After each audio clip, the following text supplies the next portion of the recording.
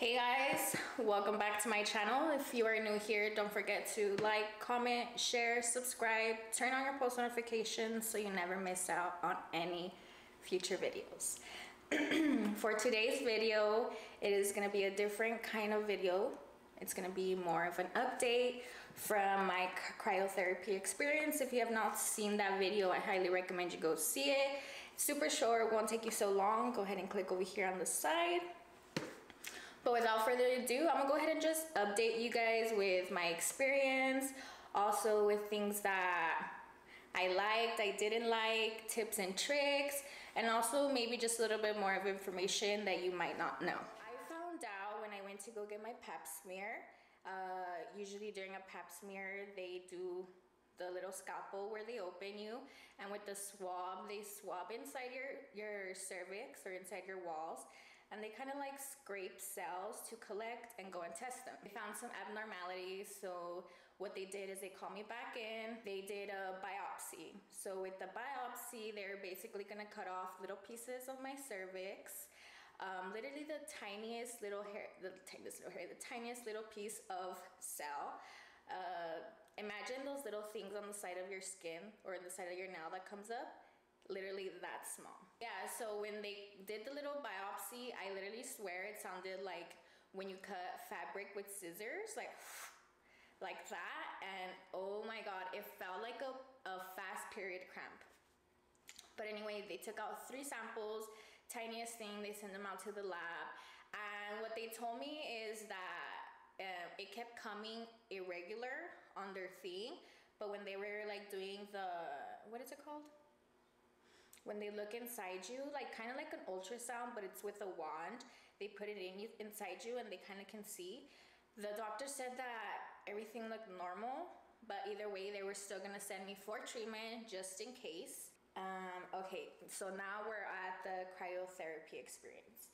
And basically what they're gonna do is freeze my cervix with a nitrogen. It's like a wand with a flat head that's gonna go against your cervix for about, I think, a minute or 2 with nitrogen.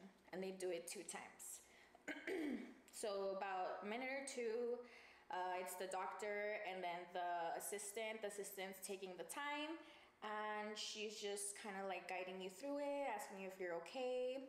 I didn't feel any pain or any coldness. Since it is nitrogen, you would think that it was cold. He did tell me that I might feel cold, but I didn't. So yeah, there was no pain, not the first time, not the second time.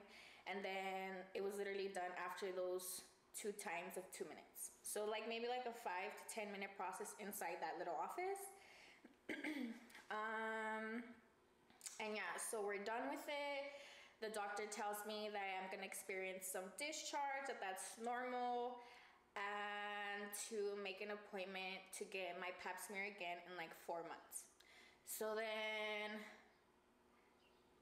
I leave the office. I don't have any kind of pain except for like I have to take a big shit. Like, you know how like when you've been holding it for so long and you're like, oh my god, I need to go right now. That's how it felt. But it wasn't necessarily like cramps. It was more just like, gosh, I need to go to the restroom now. But later that night, I did have an extremely raging headache. It was to the point where I had to fall asleep and call it quits for the day.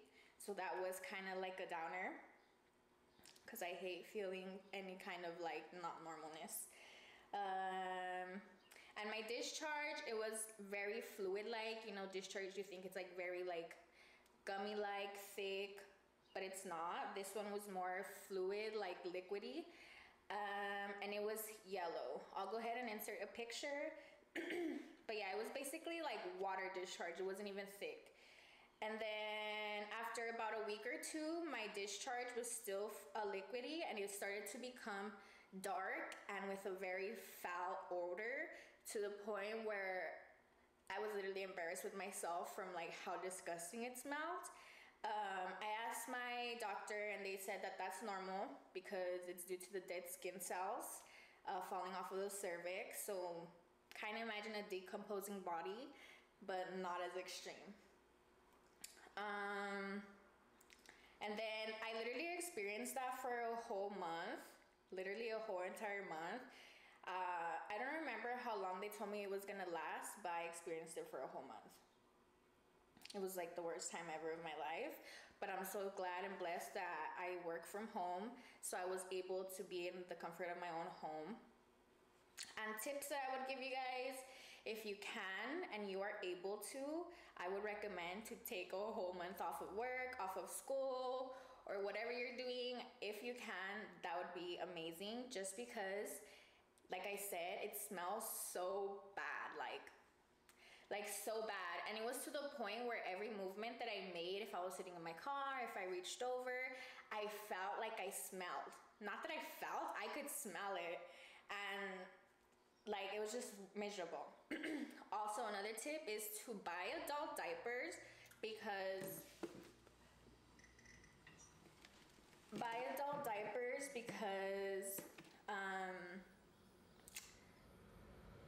it's just gonna save you a lot of money, and honestly, you're gonna be changing your pad so often from how disgusting it smells. You're gonna wanna be changing it often, girl, trust me. And for the night, it's best if you just buy the adult diapers, because since you are laying down, it is gonna flow easier since it's more liquidy than thick discharge.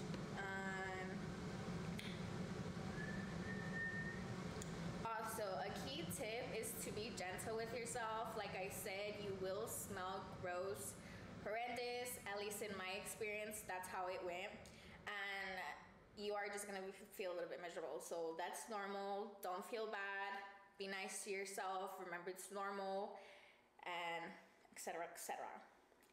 And also keep up your annual checkups with your gynecologist, because if it wasn't for me going to the gynecologist, I would have never known. I didn't have any pain before or anything. I didn't experience any weird symptoms. I honestly could not know unless I had gotten my annual. And then also, this is a disclaimer, this was just my experience. Everyone does go through different experiences and or has it more severe. I didn't have it as severe to the point where it was a big issue. They caught it on time, or at least super early.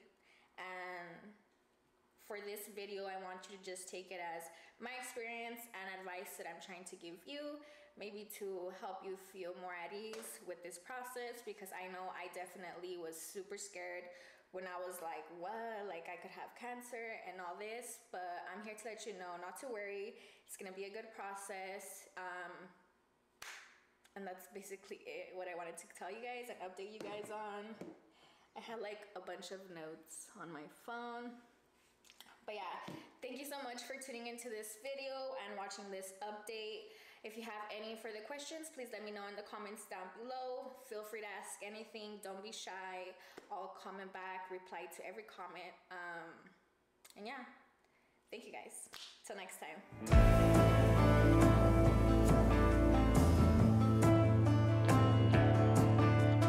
Nobody needs to know.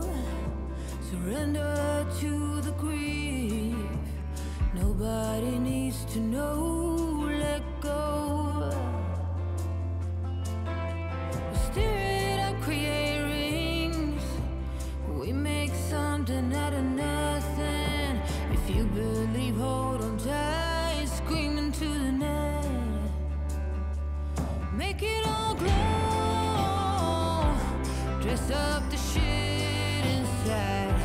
You're part of the rainbow. It's your